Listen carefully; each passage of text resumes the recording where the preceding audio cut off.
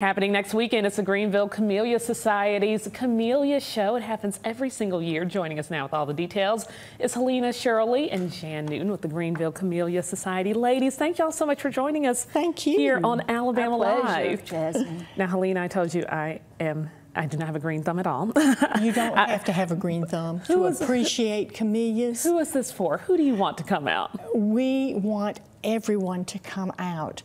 Camellias are a big part of the South. They are. They're called the winter rose, and it's just wonderful to see all these blooms in everybody's gardens, you know, during the winter months.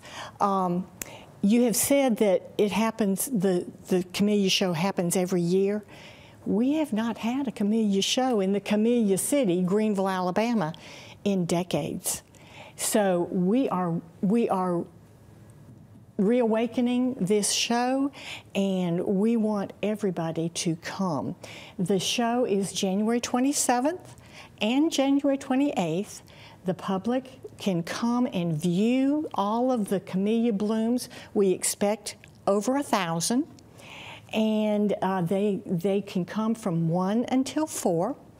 If you have a camellia bloom in your yard, you can enter that bloom in the show, and it will be judged. We have a panel of judges coming from all over the Southeast, and they will decide on each bloom, and there are 57 categories that they will decide upon. It's going to be spectacular, and if you have a bloom in your yard and you would like to enter that bloom, come at 7 a.m. to Beeland Park Community Center in Greenville, Alabama. We will have signs to point the way, and we will help you enter that bloom if you've never done so before, and it might win a prize. Jan, for those first-timers who say, I have something nice in my yard, I want to participate, I want to do exactly what Helena said, what tips do you have for them leading up to this? Bring it. I mean, if you think that is a beautiful bloom and it's the prettiest thing you've ever seen, absolutely bring it. We are really looking forward to it.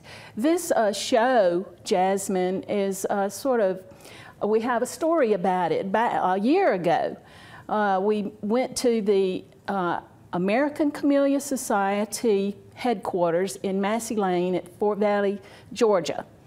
And it was mainly to put our historical camellia gardens at Beeland Park on the National Camellia Trail. We were awarded that honor. There's 65 gardens on that trail, and we're number 65 off of 65. Other gardens that are on that trail are the Smithsonian and Martha's Vineyard. So we feel very excited. We're up there. We have gotten some national attention, our little bitty town of Greenville, and so we're very proud of it. Back in the 50s, Greenville had the largest camellia show year after year in the state. And so basically, we're promoting our Beeland Park Gardens, their history, and bringing back our history of our shows. So we're very excited about that. I think Helena used the best word for it, a reawakening, because that's what you think of when you think of growing and planting. You're reawakening this show. And we are also selling camellia plants.